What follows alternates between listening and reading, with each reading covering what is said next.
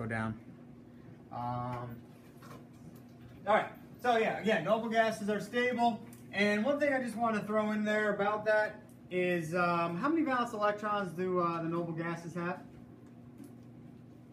Remember, you can count. 1, 2, skip the transition. 3, 4, 5, 6, 7, 8. 8 is the goal. All elements want 8. It's called a complete octet. When elements get a complete octet, they're happy. They don't react. They become very stable. So that's something you don't have to know now. I'm just throwing it out there. We're going to talk much more about that down the road. So anyways, that's that. So now what I want to do is write down properties of metals and nonmetals. And then we got to talk about this thing called a nuclear symbol. And then we'll talk about each group. There's a few things I want to talk about each group. And that should be it. But I do want to have time at the end here to do some demos here. And then whatever we don't get to, we'll do tomorrow. So here we go. Let's do metals on the left side and then nonmetals over on the right. Let's talk about properties of each. You guys can just rattle them off to me. We just went over it on the homework, so it should be easy. Go ahead, just yell them out here. So how about metals first? Luster. What else? Malleable. We're going to define that. What else? Conducts what? Yep, conducts electricity. Conducts electricity and what? And heat. And there's one more thing that we need to put down. Well, there's a couple more, but it starts with a D. It was in the book. What? Quack. Quack, quack. Ductile. Right. Nothing to do with ducks at all, but ductile. And metals in general are hard, okay? They're hard. They usually have strong forces of attraction. So it's hard to break them up, hard to melt them. Okay, strong forces mean hard to melt. So let's define these two words, malleable and ductile. You understand what this means, I think. Basically just means electricity can flow through it, heat, energy can flow through it. You know what luster means? What's malleable? The ability to bend.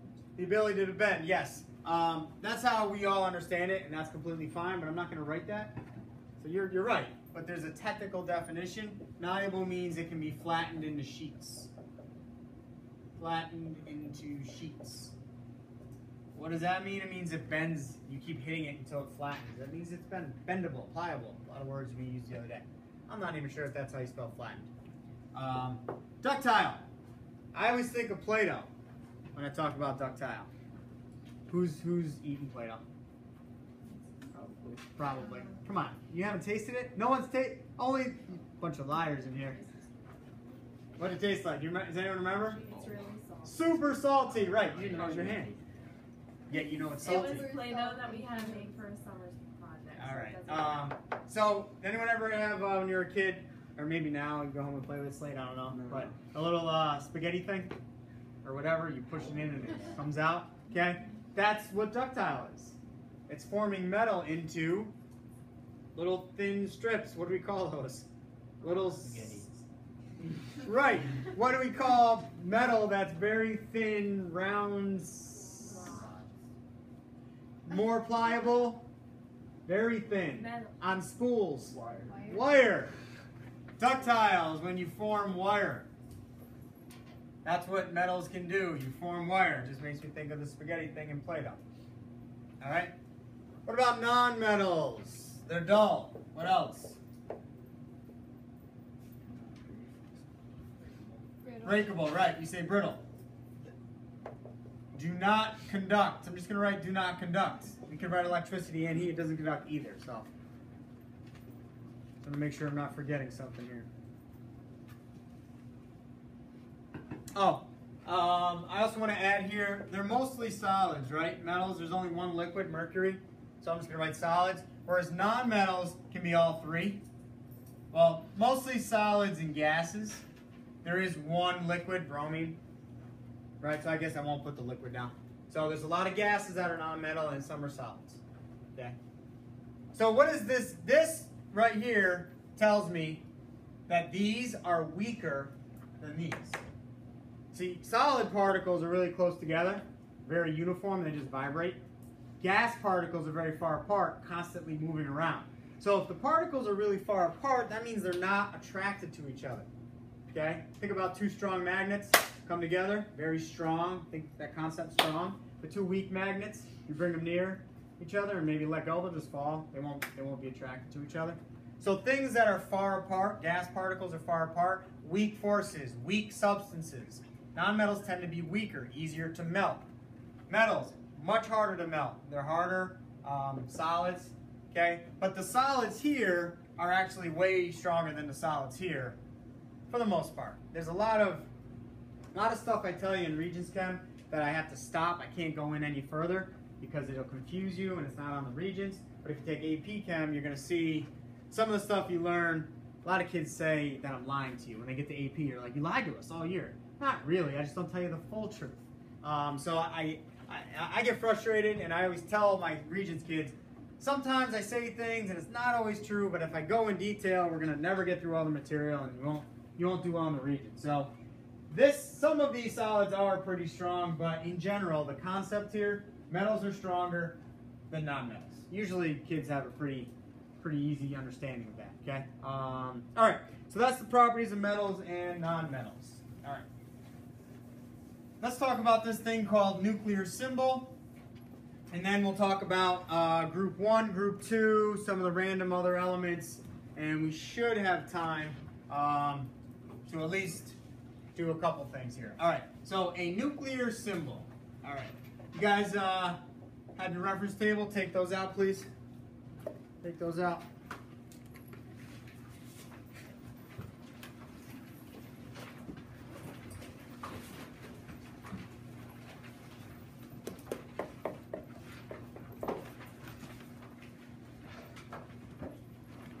All right. And I think I will give you this worksheet. I copied it. I might as well give it to you. I don't want to waste the paper. Right? Right, Pat? I might as well give it to you. I could. But I'll recycle it after. You guys can recycle it after you do it. All right. So, go to your periodic table. Someone tell me, what is the atomic number for carbon? Raise your hands. Atomic number for carbon. Carbon. Try again. 6. Right, so first of all, it's C, right? So everybody writes C. Atomic number 6, very good. Where does that number go in the box? Or where do you find it in the box? Like top left, top right, bottom right, right? Try again. Oh, you don't have, do you have your reference tables out? Get those out, please. I'll come back to you. Bottom left. Bottom left. So we write 6 in the bottom left. Okay. Atomic mass. Hannah, what's the atomic mass of carbon? 12.011. Can you round that to a whole number for me? 12. So that 12 is called the mass number. Let me say that again. The atomic mass is all the decimal points, 12.011. That's called the atomic mass. But the mass number is the rounded version of that. So if I say mass number the rest of the year, mass number, I want a whole number, okay? So mass number of carbon is 12. Now where in the box, Hannah, do you find that 12? Top left, so we put it here, top left. That's called a nuclear symbol. It has the mass number on top, atomic number on the bottom, elemental symbol next to them. And I'm going to label that for you. Here's the atomic number, and here's the mass number. It's not called the atomic mass because the atomic mass has all the decimal points. We'll learn about that later. All right? I should have told you about this the other day and I forgot. So it doesn't really matter, but I want to make sure I went over that today. So let's just get a couple more practice examples here so you understand how to write a nuclear symbol. So we'll do one together and then I'll have you do one on your own. So let's do chlorine, Cl. Let's put the two numbers there. Mass on top, atomic number on the bottom. Who could tell me what number goes on top for Cl? How about Dylan? What number goes on top for Cl, the mass number? Cl's over on the top right-ish. 35, good. 35 goes on top. Now I picked Cl because kids get confused with Cl. Cl is 35.4527. So a lot of kids say, well, it's 0.45. The 5 rounds of 4 to a 5, and the 5 rounds of 5 to a 6. Don't do that. Just look at the tenths. Okay? So 35.4 stays at 35. So that's the mass number of Cl on the chart, 35. What's the atomic number? Here. 17. That's the nuclear symbol for Cl. Okay, you guys do one on your own. Give me the nuclear symbol for iron. Michaela, what's the symbol for iron? That's the trick. I tricked you. That's iridium. Iron starts with an F. And ends with an E. Fe, yes. Iron is Fe, in case you were confused. So go ahead, do the nuclear symbol.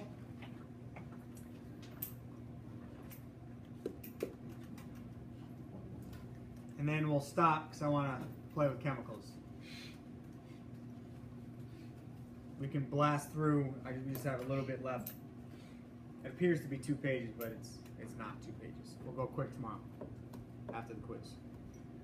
All right, who can give me the 2 numbers? Fe. Who can give me the 2 numbers? Again, this is called nuclear symbol. Go ahead, Miguel. 56 and 26. Good, 56, 26. Very good. And believe it or not, by the end of the year, you'll have a lot of these memorized. Okay, a lot of these memorized. I can remember a lot of the masses and atomic number. Obviously, I teach it, but you guys won't be far behind. So I want to show you a couple things here. You can put everything away. This worksheet due tomorrow. So we got the quiz tomorrow. We'll go over this worksheet real fast and definitely finish the notes on the periodic table.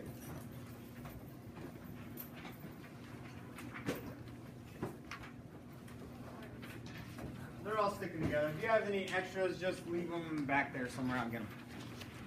All right, let me show you a couple things here. So this is tin. I just want to show you what some metals look like. This is tin, okay? Kind of shiny, kind of got a little like gold haze on it. At the end of class, if you want to come up and look at any of these closer, you can. This is tin. This is zinc. Okay? You can see how hard it is, right? Looks kind of grayish. This is lead shot. This is lead. Don't touch it with your hands. Not good for you, but that's lead. Darker, very dense. Very dense. Here's the gallium. I don't want to get it out right now, but tomorrow we'll do that. Oh, and then this thing. What's this? What's in here? Sulfur, right? Just wanted to show you what sulfur actually looked like too. All right. So now the fun stuff. There's magnesium. We'll play with that tomorrow. Let's do